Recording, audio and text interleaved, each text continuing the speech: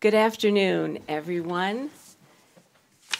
The invitation that came to me to participate in this very special Nanotechnology Congress was indeed a great honor for me, and I certainly accepted the invitation. This is such a special opportunity for me to present to you Building the Creighton Model Fertility Care System and Nanotechnology Today and for Future Generations. My presentation today, everyone, will be to go back and explain to you how this work started and why it started and how it has developed over these many years to where it is today, which means that this work and the infrastructure that's been built and everything about Creighton Model and Nanotechnology will be available for generations to come. The areas I would like to speak to you about are the following. First of all, Dr. Hilger's lifetime commitment, and then our mission, building the foundation at St. Louis University School of Medicine in St. Louis, Missouri. The next area will be how building the foundation continued at Creighton University School of Medicine, and then, of course, the St. Paul VI Institute for the Study of Reproduction. And then the professional infrastructure and the worldwide generational impact that this work can truly have around the world. And then, of course, a few concluding comments. So I would like to start with Dr. Hilgers. Here he is as a fourth-year medical student in 1968, the same year that Pope Paul VI issued Humanae Vitae. Dr. Hilgers found a copy, and he embraced the teaching in the encyclical of love and life that must be connected, but he also was very moved by the appeal of the Holy Father to scientists and to medical professionals, to doctors, to become involved. I don't know how many of you have read Humanae Vitae, but it's a very short read. It's not very long at all. But the words in the encyclical were very profound, and I'll take a moment to read this. We hold those physicians and medical personnel in the highest esteem who, in the exercise of their profession, value above every human interest the superior demands of their Christian vocation. Let them persevere, therefore, in promoting on every occasion the discovery of solutions inspired by faith and right reason. Let them strive to arouse the conviction and this respect in their associates. Let them also consider as their proper professional duty the task of acquiring all the knowledge needed in this delicate sector so as to be able to give to those married persons who consult them wise counsel and healthy direction, such as they have a right to expect. So you can imagine how these words touched Dr. Hilgers and moved him to accept Humanae Vitae and to do something with it in his professional career. Following medical school, he attended the Mayo Graduate School of Medicine in Obstetrics and Gynecology in Minnesota. As a resident, he was there almost 4 years. And during that time, he was very involved in the pro-life movement. We met in the pro-life movement. But he was a speaker, an author, and the co-founder of the National Youth Pro-Life Coalition and the International Youth Pro-Life Coalition. We were both involved in these two organizations, and thinking back at that time, here we are now in this very pro-life work, and it's international. Maybe that was the beginning, and we did not know it. I think it was. In 1973, the very, very infamous, the very bad Supreme Court decision, Roe v. Wade, which basically legalized abortion through the 9 months of pregnancy, was issued. And this was a very devastating legal opinion by the Supreme Court, but it made us even more motivated to be involved in protecting life and women and families. Since 1973, there have been over 60 million legal abortions in the United States, and all of those abortions certainly has had a dramatic negative impact on our culture. Now, during this time, when Dr. Hilgers was a resident, Dr. John Billings came to the United States for the very first time, and he actually came to our home state of Minnesota. And Dr. Hilgers and I, we went and we listened to met Dr. Billings and listened to him as well. And Dr. Hilgers was very impressed by the role of cervical mucus and also the versatility of the Billings method for all women. Following residency, he accepted a position at St. Louis University School of Medicine. By this time we were married. And we moved there in August of 1974. And he was hired to do pro-life, to do NFP research and to promote pro-life. Perfect for him. So our mission at this time was to begin to build the foundation, although we didn't know exactly what this work would be all about. Now, Dr. Hilger is very dedicated to Humanae Vitae. He was certainly a pro-life obstetrician gynecologist. He would never refer a woman for an abortion, and he would also not prescribe the birth control pill. So he needed an effective NFP method for his patients. In 1975, we had the great opportunity to go to Australia and New Zealand on a pro-life speaking tour. And while in Melbourne, Australia, we were able to meet with the Drs. Billings for several days, and Dr. Hilgers had many questions for Dr. Billings about the ovulation method. And from the beginning of our relationship with the Dr. Billings to this very day, the respect we have for what they accomplished, which helped our work so much, will never change. We are deeply indebted to the Drs. Billings for their commitment and for what they did for the world. Dr. Hilgers then assembled a team of 4, Ann Preble, Diane Daly, and myself, and we began to teach the Billings ovulation method.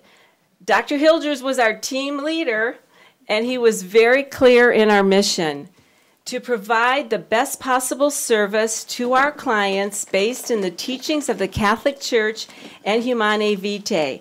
We needed to accept the challenge to do things differently, knowing that natural methods really had not met the needs of women and couples for a long time.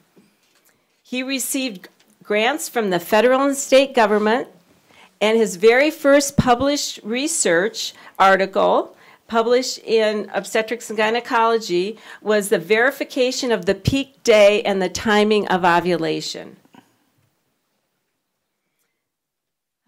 At this time, Dr. Hilgers was very willing to accept his involvement in this work. However, he's often said he never thought that he would be the only obstetrician gynecologist in the world to dedicate his life to this work. Interestingly, he thought he would only be involved for about 1.5 years. But since he was so committed to this work and a born researcher, it became obvious as we went on that this was going to be an amazing journey and a lifetime profession for him. During this time, these beginning years, Dr. Hilger's research began to break the code for the menstrual and fertility cycles. As he was seeing charts and that pointed to abnormal charting, not normal menstrual cycles, and also knowing that women were experiencing painful medical situations. When we began teaching the Billings method and during our time there, we found very, very quickly that when women described their observations to us, they were all using different words. And we had such a difficult time to understand exactly each woman, her observations, and her chart. Each woman had her own fertility language, and it was very difficult. But we did have individualized follow-up so that we could work one-on-one with our clients to really understand what they were telling us about their charting, their observations, and their cycles. As a team, we had weekly team meetings so that we could discuss what did we learn this past week, and talking to these clients and talking to these women. And we had many questions, and then we would work together to answer those questions. Dr. Hilger's second very important published research paper involved the standardization of vulvar observations, and this was a landmark study for our work. And this is how the study was conducted. The client would check for mucus. The observation was checked by Dr. Hilgers, the nurse, who is Ann Preble, and the patient. Then a pelvic examination was performed, and mucus from the cervix was evaluated. And this data was published in Obstetrics and Gynecology. Now, there were 157 women who were involved in this study, and there were 444 observations that Dr. Hilgers, that went through this, that we learned from this process. But after a few hundred observations, Dr. Hilgers began to see that there was a repetition amongst what the women were saying about their observations and what they were observing clinically. So even though women were describing their observations with many different words, there were just very few observations that all the women were seeing. In 1977, we published our picture dictionary, which is a critical educational tool for our work since then and to now, 2019 and forever. And whenever a good observation of what Dr. Hill, what they found to be reflective of what many women were seeing, a medical photographer would come and take a picture. So only 16 pictures were in this picture dictionary, 16 pictures that represented all of the different categories that all these women, these 157 women, had observed. And I might add now that the picture dictionary it doesn't look like this. That's how it looked in the early days. It was like a photograph book. You know, you lift up the plastic pages and put the pictures in. Well, it looks different. It looks different now for sure. All right. Dr. Hilgers then developed the vaginal discharge recording system.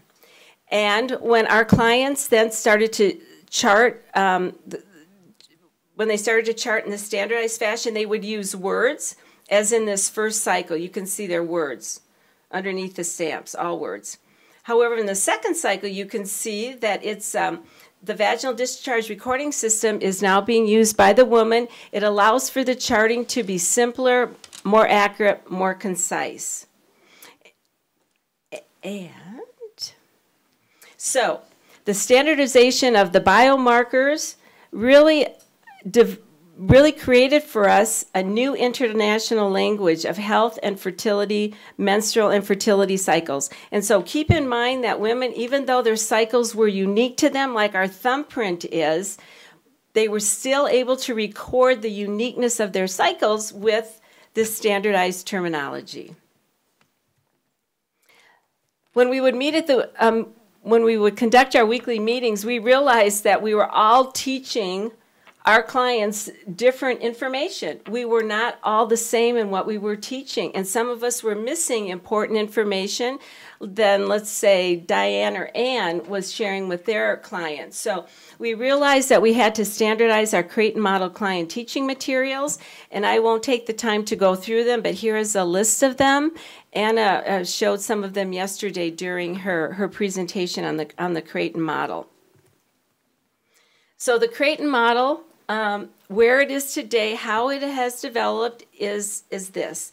It's client-focused. A client can use the system for their entire reproductive life. The client is taught by a fertility care practitioner in a confidential setting with one woman or one client couple. And then we have the individual follow-ups for the system to be tailor-made for each client. And the methodological advances, as I've already shared with you, the objective universal language, the vaginal discharge recording system, and the standardized teaching system, teaching in a standardized format, as well as a case management approach where we always meet the client where they are at. It's the teacher and the man and the woman. And we develop this case management approach with every client. We identify the situation problems they may be experiencing and a plan of action and an expected outcome. And we always teach the Creighton Model Fertility Care System as a method both to achieve and avoid pregnancy, a true method of family planning. We taught our couples from day one to use the Billings method, not just as a natural method to avoid pregnancy, but as a method to achieve pregnancy as well. So it all began here at St. Louis University School of Medicine in our Natural Family Planning Center. We only worked together less than 2 years, but we built at the beginning of an amazing foundation. And here we have Ann Preble with her husband Tom. Unfortunately, Ann passed away 2 years ago from cancer. Me. Dr. Hilgers. Who? I know. And then Diane Daly and her husband, Tom, and Diane and Ann remained in St. Louis when we moved to Omaha, Nebraska. All right, now we're at Creighton University School of Medicine from 1977 to 1984, and building the foundation continues in these 3 areas: the Creighton Model Teacher Education, the development of NAPR technology, and then the professional foundation begins. Check my time here. Okay. Our very first formal teacher training program was November 28th, 1978, and we had about 40-plus students, 40-some students, and they all had to be either users of a natural system or a philosophical acceptor. And the practitioner program was 13 months long, and to this day, there's a practitioner program going on right now, as we are here at this moment, in Lisbon, Portugal, and it's the same educational program that we conducted in 1978. Of course, it's been updated, but it's 13 months long with an educational phase, basic Creighton model, supervised practicum 1, the teacher, the new teacher intern begins to teach the Creighton model under supervision with the supervisor. Then educational phase 2 is the advanced Creighton model, and that's a campus learning like educational phase 1. Supervised practicum 2, again, our interns continue to teach under direct supervision. Then their supervisor visits them at their location and observes them teach, which is very important, our on-site visit, to assist them to refine their teaching skills. And then finally, a final certificate examination of about 6 hours.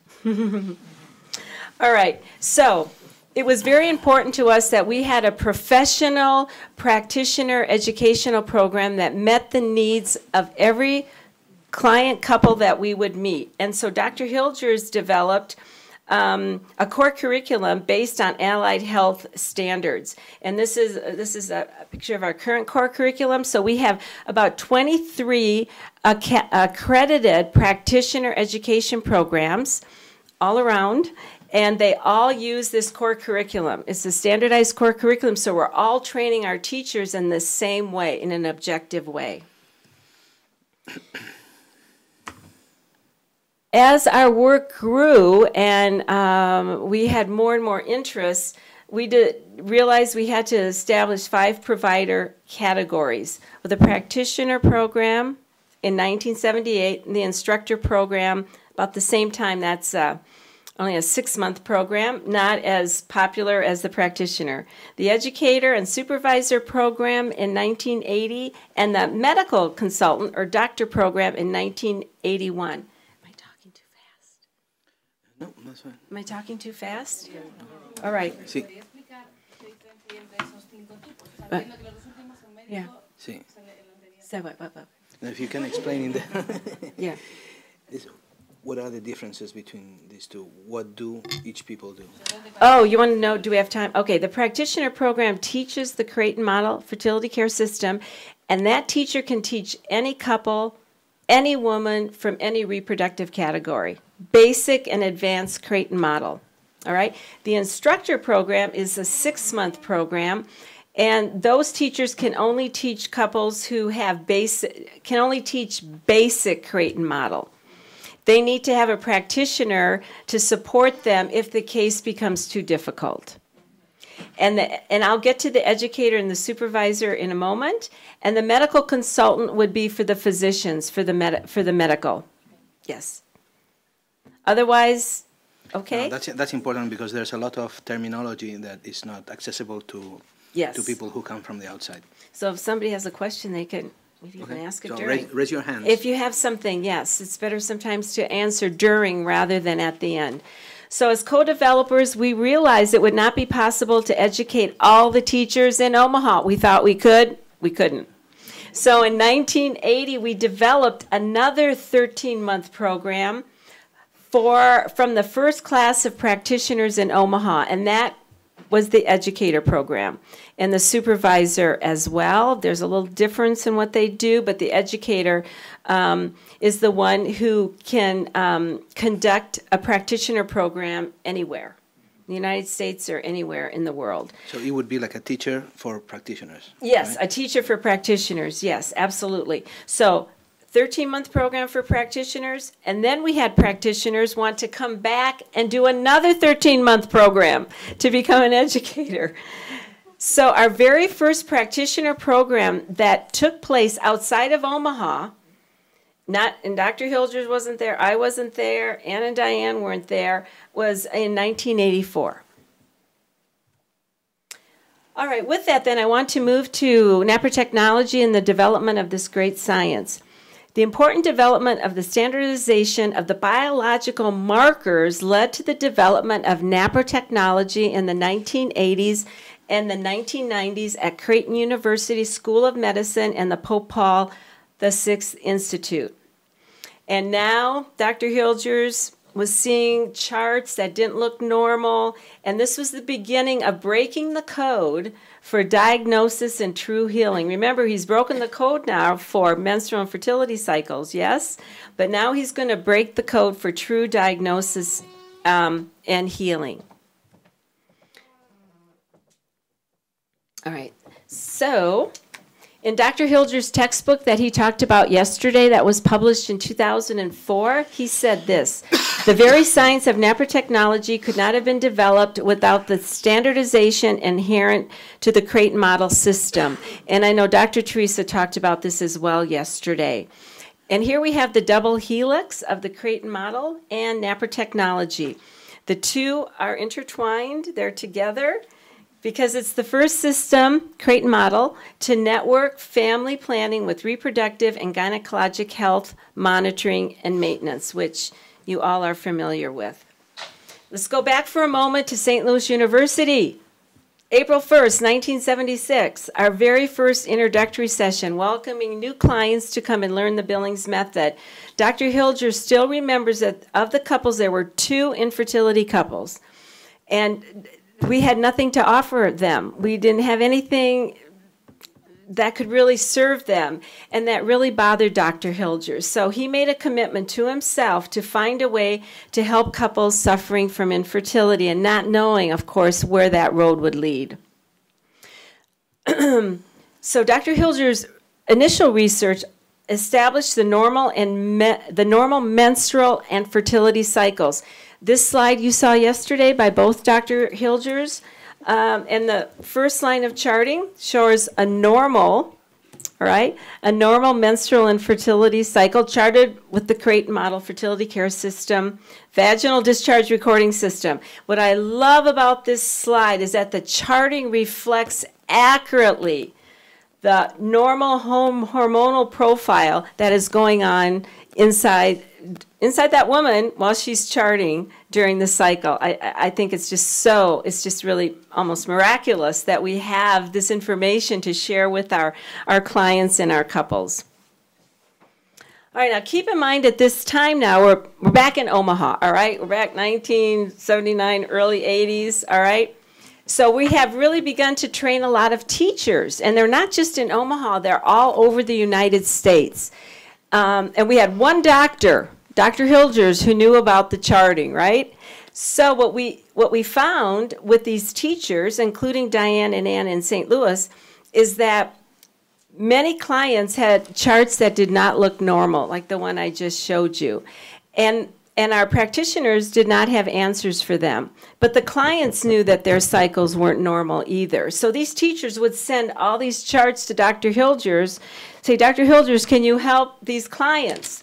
So Dr. Hilgers, also a practitioner, keep in mind, so he was teaching couples at Creighton University School of Medicine, so that gave him a great deal of insight into the teaching of women. So now he has all of these charts to look at. And so what he observed from the review of these many charts is that women who complained of similar reproductive problems charted similar charting patterns, and the standardized charting was a window to the underlying hormonal events. This slide you saw yesterday by both Dr. Hilgers, and this shows you 4 examples of cycles that are not normal and that are plagued with each one with an abnormality or more. So Dr. Hilgers then began doing diagnosis with ultrasound and hormonal profiles to verify what exactly was causing the problems with these menstrual and fertility cycles. And what I think by 1984, he already had 500 follicular ultrasounds that had been done on patients at Creighton University. So with this data, he began to develop medical and then later surgical, well, a little bit later surgical cooperative treatments to try to restore the abnormal menstrual and fertility cycles. So he could bring hope and healing to women and couples. I have to tell you that Dr. Hilgers, he was emotional yesterday. But I think it truly comes from the passion that he felt to truly want to help people. And I think that's why doctors go into medicine. They really want to help people. And here Dr. Hilgers was really finding a way to truly help. And that increased his passion tremendously. I think he mentioned yesterday in 1991, he published this book, A Physician's Guide to Naprotechnology. And in this small book, that's when the term naprotechnology was first introduced. And then you know about his textbook, published in 2004. And every obstetrical and gynecological condition has been addressed in this textbook, along with the cooperative treatments vis-a-vis naprotechnology. Several years ago, I did ask Dr. Hilgers, I was, we had 5 children. I was busy teaching, raising children with him, and I said, what were you thinking at that time when you started putting all of these charts together? And he mentioned this yesterday, if you were at his lecture. And it was very profound when what he said to me. He said, I was looking at something no one in the world had ever seen before. It was like, amazing to him. As a researcher, it was very amazing. I'm not a researcher, but to him it was very amazing. All right, so now we have the standardization on these levels that I've just gone over with you. And now we needed to build a professional infrastructure so that we could really move this work forward. And in our own mind, we just felt, if it was going to keep going, we wanted to make sure it would keep going and keep going in the right way. So it would have an important generational impact even beyond when we were no longer involved. So very quickly, I just want to review the infrastructure advances of the Creighton model system in naprotechnology. Under Dr. Hilgers' leadership in 1981, he felt that we needed a professional organization for our providers, in particular our teachers, so that they would maintain quality teaching once they finished the program. So we established the academy, and that first group of educators we trained in 1980, they became part of the organizing group, along with Diane, Ann, and myself. Then the Pope Paul VI Institute for the Study of Human Reproduction in 1985, Dr. Hilgers has talked about it, and changing our terminology from NFP to fertility care in 1999, and then establishing Fertility Care Centers of America in 1999 and Fertility Care Centers International the same year. I'm just going to move beyond this one just to save a little bit of time. I do want to take a few moments about NFP. You know, our work was growing, and we were very excited about our work. We weren't just a natural method to avoid pregnancy. We help couples achieve, and then, of course, the medical science with it. But people weren't paying too much attention to us. And so recognizing that, you know, we really weren't a typical natural family planning method, which meant that it was a method typically to avoid pregnancy in a natural way. So we decided maybe we had to look for a different word that would reflect our work more accurately. Jack Trout was very famous in developing in the United States, in the marketplace, repositioning in the marketplace. And so we went and visited him, Dr. Hilgers and I, in 1998, and together we came up with the term fertility care. But he led us to that term. And if you knew everything that we learned from him, it was just amazing what this man was able to share with us. So then the American Academy of Natural Family Planning changed its name in 1999 to the American Academy of Fertility Care Professionals. All right, I've already mentioned Fertility Care Centers of America, established in 1999. Dr. Hilgers was the first president, and our son Paul Hilgers is the current president. The purpose of FCCA is to unite and promote Creighton model educational services through local fertility care centers and to ensure quality control standardization of all the Creighton model services. Now keep in mind, up until this point, all of our Creighton model teachers had different names for their teaching centers. They weren't standardized.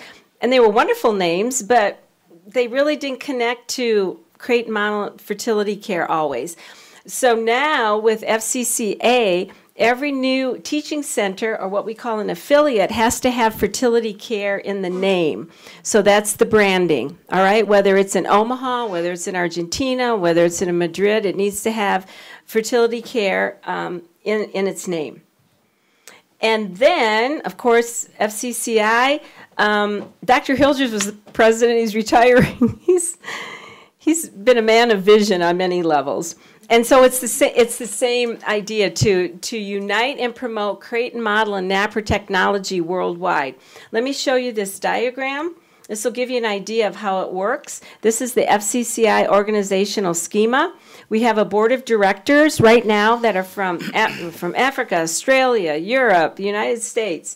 And we make up the board of directors. Then we have worldwide regional affiliates, fertility care centers of Europe, Australasia, Africa, Latin America, all right? And then each worldwide affiliate then would affiliate national affiliates, which would be like a given country, all right? So like in Europe, it would be like Poland, Spain, for instance. So you would have the different country affiliates, and then those country affiliates, they would actually approve the fertility care centers in their country. So that gives you a general area, a general idea. Australia is very well organized like the United States and Canada, and we're developing the organizational structure on the other continents as well as we speak. All right, let me check my time. What do I have? 9 minutes, all right. You all know, I think, that the Institute was founded, or the decision to found the Institute was by Dr. Hilgers on the day that Pope Paul VI died, August 6, 1978. But it took us 7 years to open the Institute in 1985. We were at Creighton University. We had a very less space than this room. It was very small for our follow-ups with our clients, the research area, the patient reception area. It was very, very small. But by God's grace, we were able to open up our own building, 20-some thousand square feet, in 1985. It truly is the international home of the Creighton model system and NAPR technology. We didn't know it would be international in 1985. That grew over time. These are some of our programs and services. We have the National Center for Procreative Health, which includes our clinic, our ultrasound, our National Hormone Laboratory. We have a psychology division. So all of the medical is under the National Center. We have our own education department for all the education programs that we conduct and we assist worldwide. We have our own teaching center, Fertility Care Center of Omaha. a research division, and in the St. John Paul the Great Fellowship in Medical and Surgical Napper Technology, a year program for our postgraduate obstetrician gynecologists, a publications department, and a NAPRO ethics department, and a chapel of the Holy Family. And we even have established a seminary program that's been tremendously successful in 3 U.S. seminaries, and we just started one now in Mexico, so we're very excited about our seminary program. Since 1985, these are some of the Institute's accomplishments. We've trained over 3,000 professionals from all 50 states and 6 continents, 28 graduates of the St. John Paul II Fellowship Program, and they're all over the United States and doing great, great work, just like Dr. Hilgers, you know, the surgical, the medical, the robot, everything. They're in very high demand.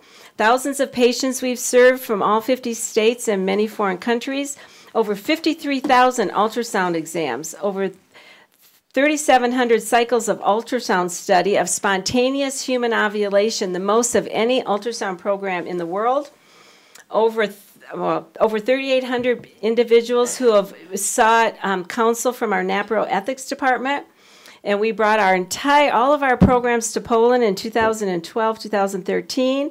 We're currently in a 5-year program, educational program in Mexico to build the infrastructure so they can carry it on once we leave.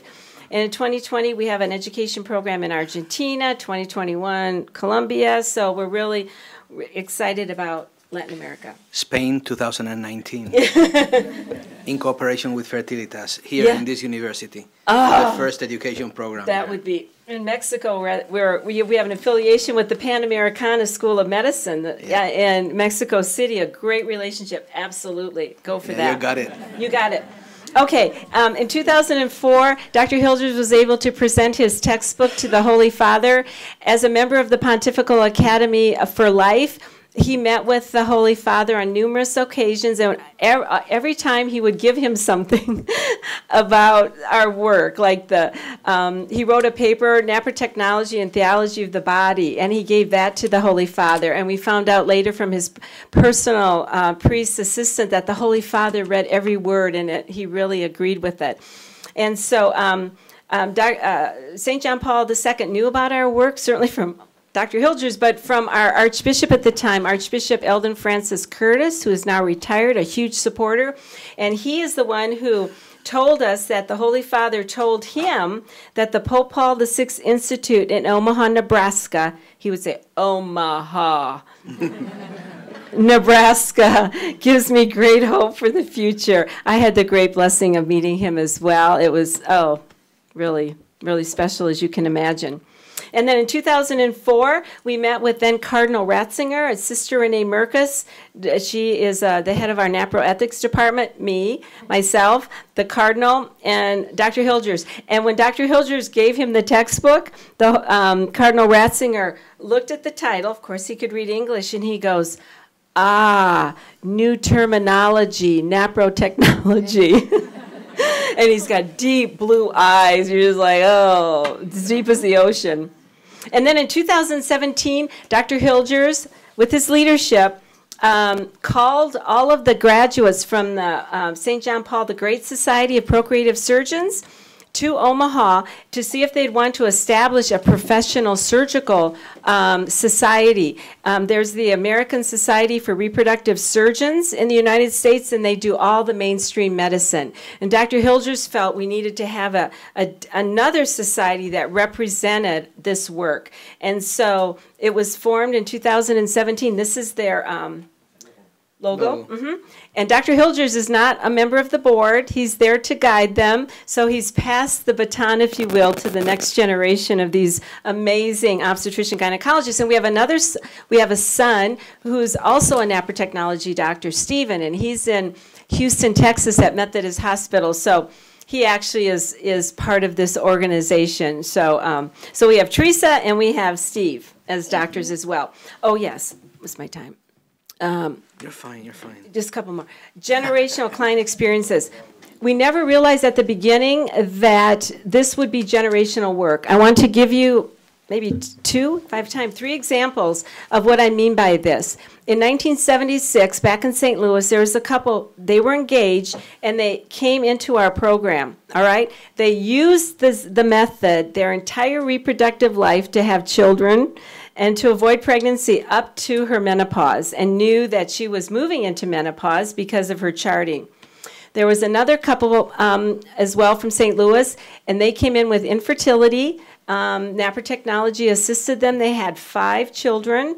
But interestingly, the mother brought two of the teenage daughters back to the same center because she was concerned that they might have medical issues.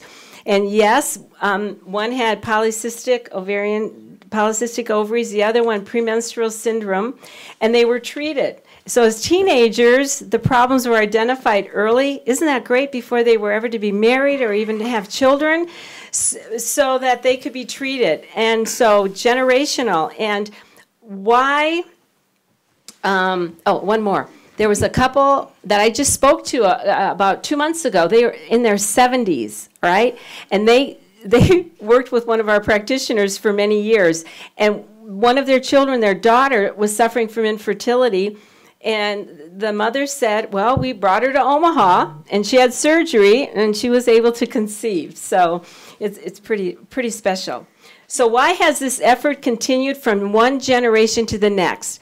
Well, because we've worked so hard to give a good service to these clients, and we respect them, we believe we've developed a trust relationship with them. And they know that they can come back and they can have our service whenever they need it, even for their children. So there are 3 important pillars of our work that really cannot change. The unchanging ethical foundation, the published research that verifies effectiveness. We have to have more research, but it has to be good research. And the client-focused educational process. And so we can't move away from that. If we do, we will not be serving our clients in the best possible way.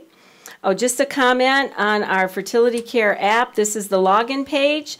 The official release was September 5th, 2019. And in a world of fertility tracking apps, we bring you something different. Very, very quickly. It took us a long time to develop this app. It's different from any fertility tracking app on the market. And why did it take so long for us to develop this? Because we wanted it to be a sound educational component with the already established teaching process we have for our clients. So this app is not just a tracking app. They can chart, it has instructions for them. There's communication with their practitioner in a secure communication system.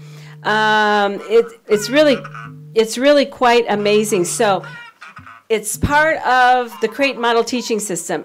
And so the focus remains on the client. When so many fertility tracking apps out there, the focus is on the app, and it doesn't really help the women know what's going on. What are my problems? What's happening? But our app advances client-focused education in the best interests of the client. And Creighton model client teaching materials have been translated or are being translated into 23 languages. The most recent is Arabic. That's right to left. And we will be able to translate the app into other languages without much difficulty, because we think Spanish will be the next one, because we already have the basic information already translated. So it'll be easy then to move into a foreign language app. And as I'm concluding here, am I over my time? Yes. Oh, 3 minutes. 4 minutes. Not bad. For me, that's not bad. 4 minutes. Just ask my husband and my children. All right. As I am with you here today, we never would have dreamed back in St. Louis that this would go worldwide. And it truly is amazing. And we thought our universe would be then St. Louis and Omaha. But why has it grown so much? And from our experience now internationally, we see that the problems that women experience, no matter the country, no matter the culture, no matter the language, they're the same problems. The same problems. And so our work, which is standardized, right, and it can meet the needs of many women, it's in high demand. So, as Dr. Hildreth, I think, mentioned yesterday, we're on 6 continents. I mentioned the translation of the materials, and we have, 21, maybe 23 accredited practitioner education programs. We have been field testing the teachings of the church for over 40 years, and Father John isn't here anymore, but it's so unfortunate that the Catholic Church has been viewed as old-fashioned or not with the times. And actually, the church has been the leader. Sometimes the Catholic Church is so far ahead of the world that the world thinks it's really far behind. But in this case, the church was very far ahead. So the teachings of the church are absolutely spot on. We've witnessed it with our couples. The teachings absolutely bring so much to this work and allow this work to be as effective as it is. So we build strong families through strong couples by assisting couples to understand and live with joy the teachings of the church. Now remember, we don't see just Catholics. Ovaries aren't just Catholic ovaries, and fallopian tubes aren't just Catholic fallopian tubes, right? But the Holy Father in the encyclical Humanae Vitae opened it by saying, to all men of good will. To all men of goodwill. So that it's for everybody. And we certainly have seen non-Catholics, others who the truth sets you free and it resonates with them and they get it. And they're so appreciative of our effort.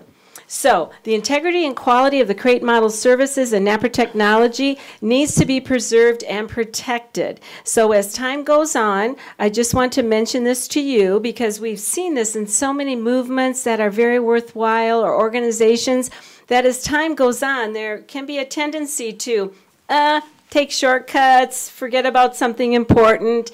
And with this work, we really have such a responsibility for those we serve, so we really need to preserve the work. Like Dr. Hildreth will say, NAPR technology is not NAPR technology without the values that undergird it, that support it. So we don't want to take shortcuts just because, for whatever reason. We're here to serve, and we're here to serve effectively. And so, if anything, we want to build on what's been built upon, but always keeping in mind who our focus is. Why are we doing this? What's our mission? Is to provide the best possible service to those we serve. And, as St. John Paul II said, do not be content with anything less than the highest ideals.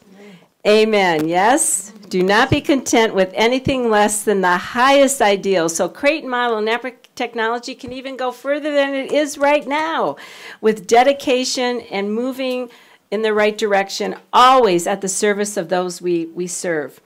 So in conclusion, building a culture of life in women's health care really involves the heart, we believe, of building the culture of life in women's health care for today, November 9th, 2019, and tomorrow, and for future generations. Muchas gracias.